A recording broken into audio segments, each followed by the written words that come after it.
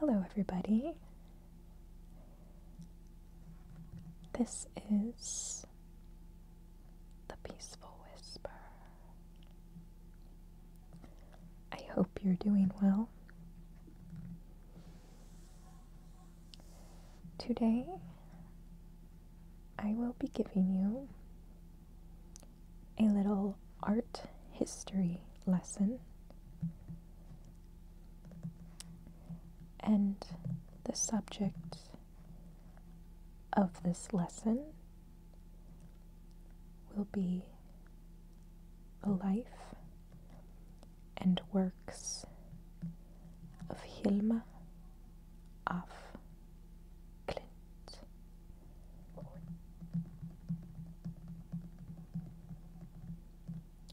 Hilma af Klint was born on October 26th, 1862 in Karlberg Palace in Stockholm, Sweden.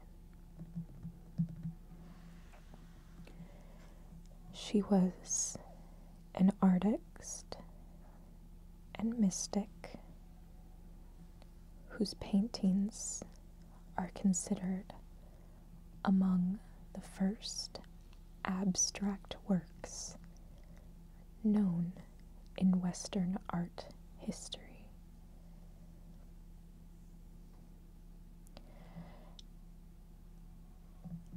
Today, I will be sharing some of her early sketchbooks in which she drew symbols,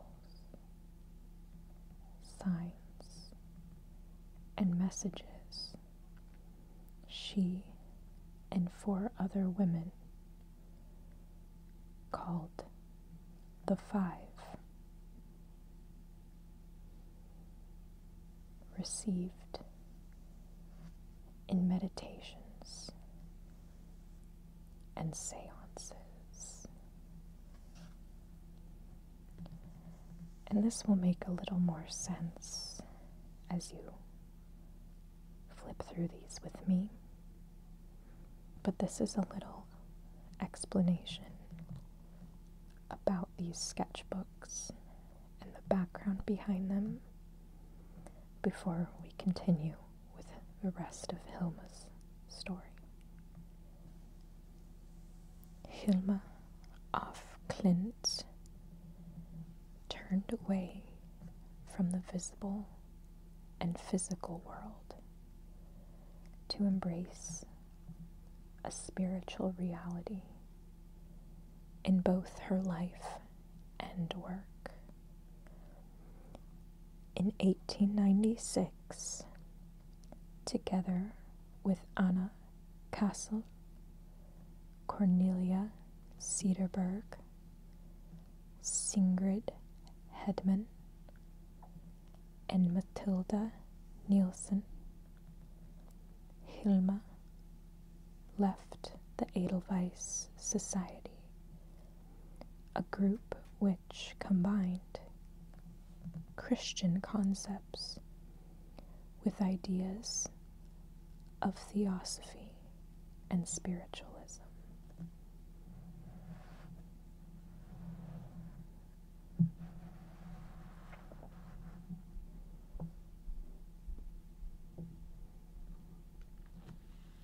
The all-female group, which met every Friday in Stockholm to practice group meditations and seances, believed they could channel mystic beings whom they called the High Masters, with names such as Amalio, Anada, and Gregor. In trance-like states, the women transcribed the messages from these high masters via automatic writings and drawings into a series of shared sketchbooks, resulting in a kaleidoscope of collective and raw work that is firmly rooted in the spiritual realm.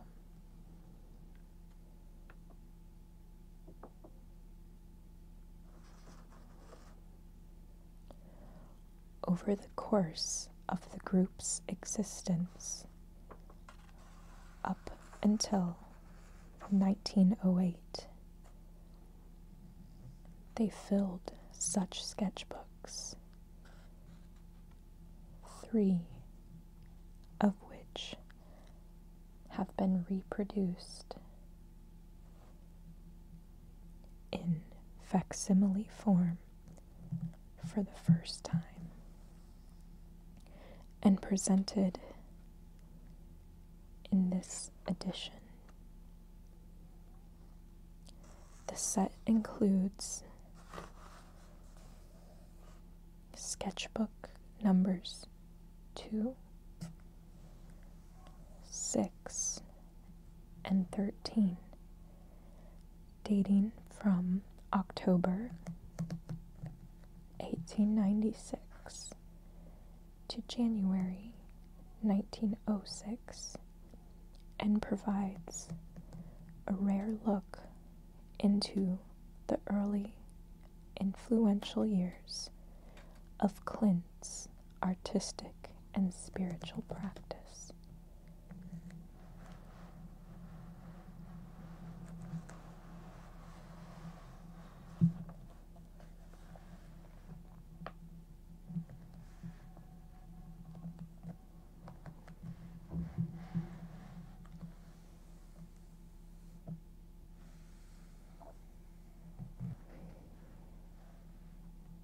Ahead of her time, Hilma of Klint created hundreds of enigmatic paintings where the invisible became the visible. Unseen for many years, her work has now vindicated her as one of the pioneers of abstract art.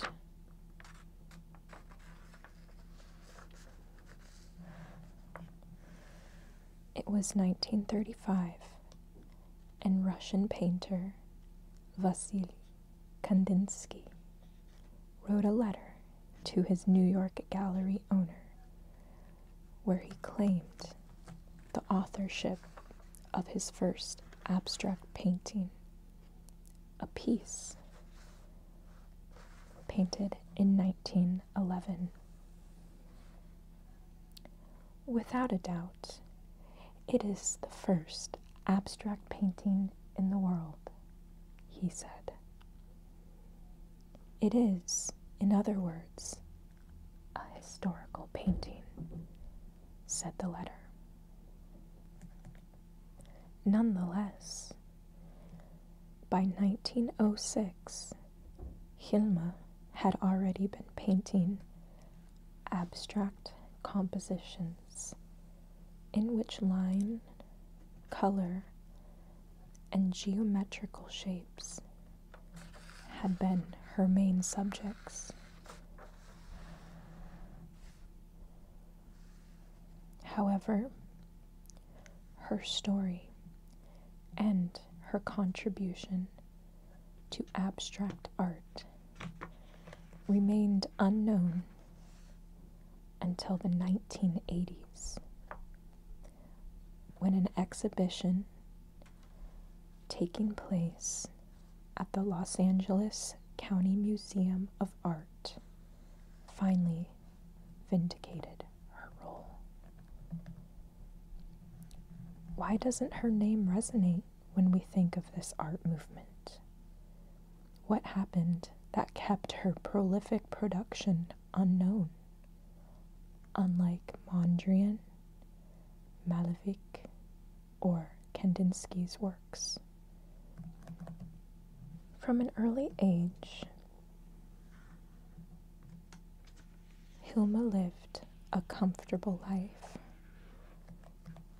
She had access to scientific knowledge through the extensive library of her father, who was an occasional violin player and mathematician.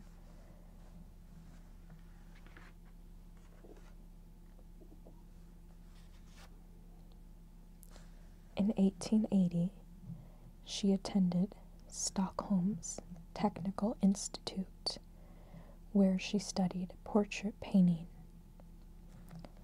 In the same year, unfortunately, her younger sister, Hermina, died at the age of 10.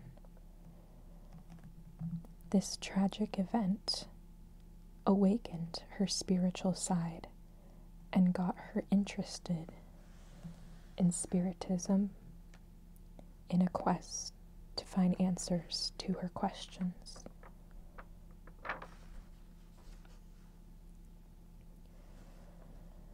In the 19th century, this religious movement was at its peak, and many believed in the human ability to communicate with the afterlife. In 1882, she began her painting studies at Stockholm's Royal Academy of Fine Arts and spent 5 years studying drawing and portrait and landscape painting.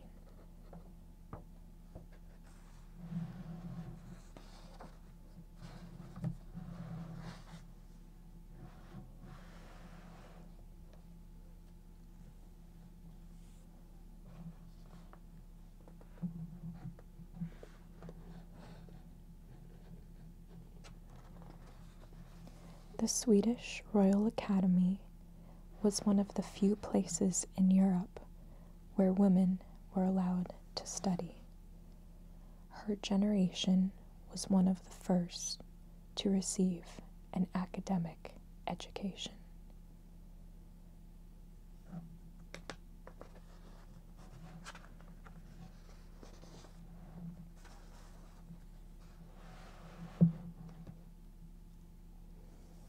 Like many other contemporaries, Hilma af Klint did not stop looking for spiritual knowledge.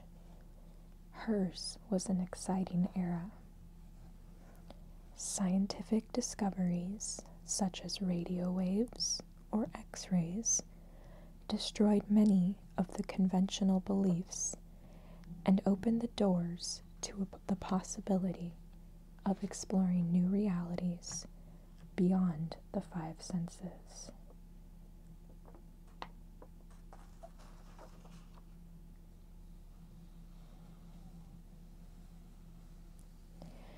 It was 1896, and Hilma and 4 other female artists created an esoteric group called Friday Club, or the 5. The group was the seed of her abstract painting.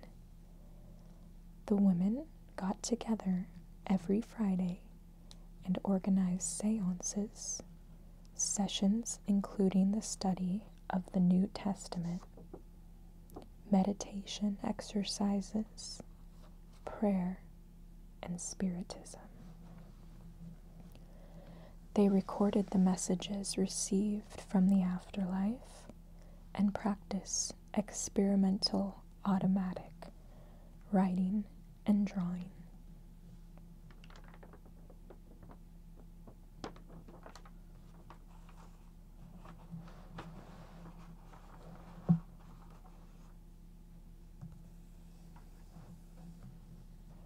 During these sessions, Hilma and her companions said to establish contacts with spiritual beings called the High Masters.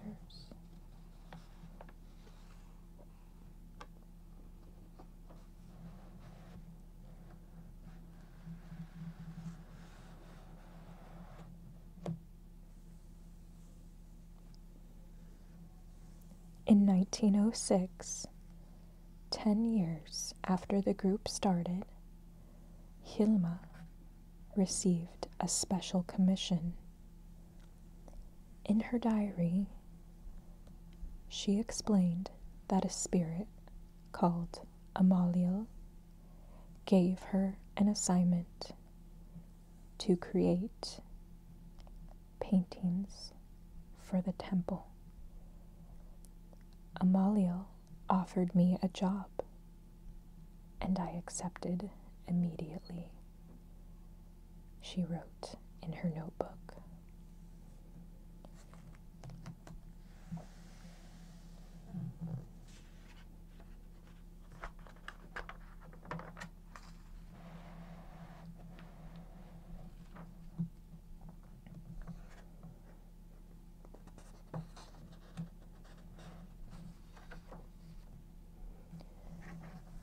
Thus, Hilma started painting the most extensive work of her life. 193 paintings completed over 2 periods until 1915. In the first period, which lasted until 1908, she painted 111 of the pictures. The ruthless pace at which she worked is described in her diaries.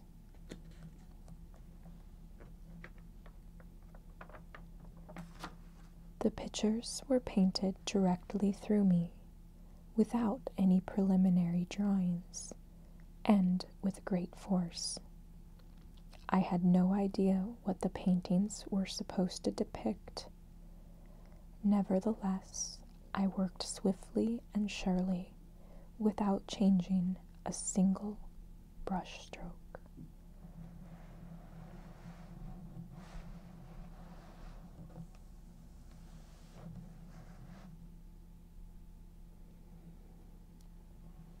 Hilma was convinced that reality was not limited to the physical world, and that there existed another world as real and truthful as the material one.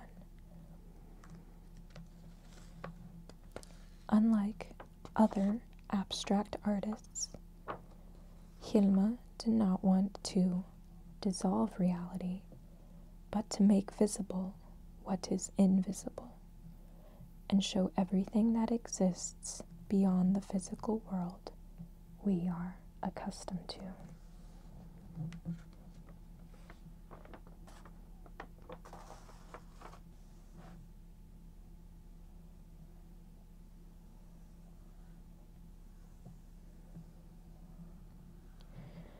She used letters, pastel colors, lines and spirals, and various geometric shapes, such as concentric circles, ellipses, and triangles, to achieve this. Her symbology was also very rich, and different motifs are repeated in her work. Seashells, snakes, lilies, rose crosses, swans, and letters. The letter U, for example, meant spirit, and W symbolized matter.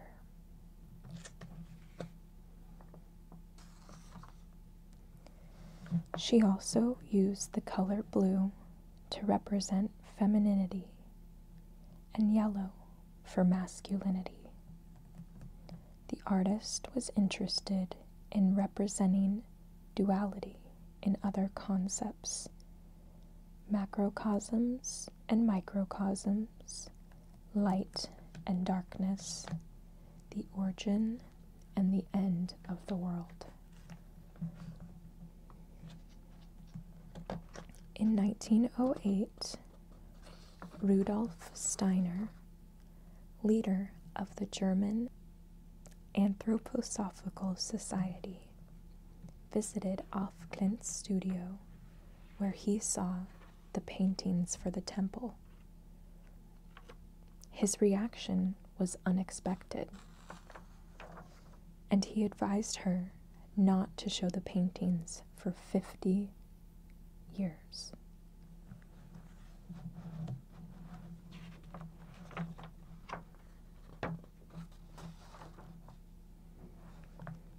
Perhaps her most spectacular paintings are known as the 10 largest. 10 large pieces where Hilma wished to depict life phases from childhood to old age through abstract compositions.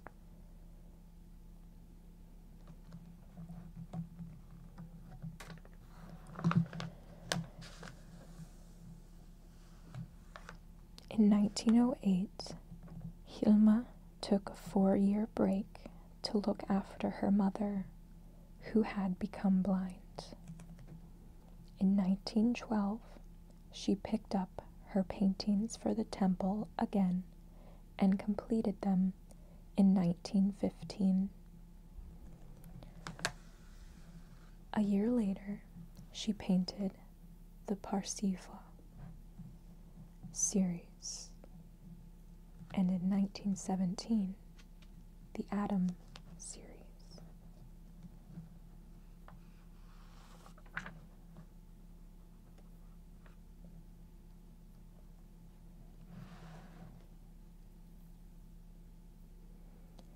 In 1944, Hilma af Klint died in a traffic accident and left behind more than 1,300 abstract artworks, thousands of drawings in her sketchbooks, and a promise from her heir. Her work was not to be shown until at least 20 years had passed since her death.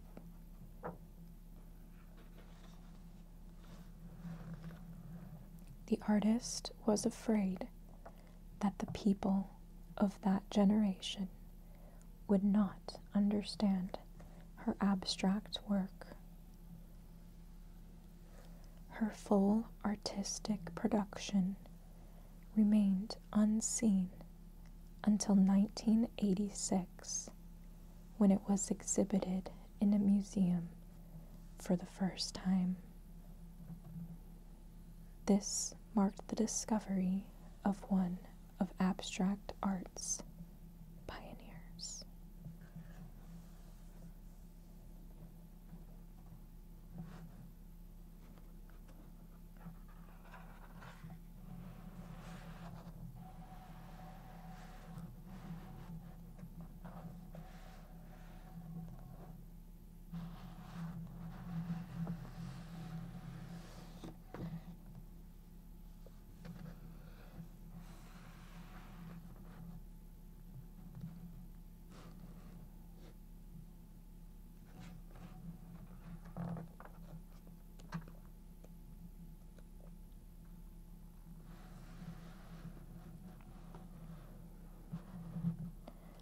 I hope you found this lesson informative.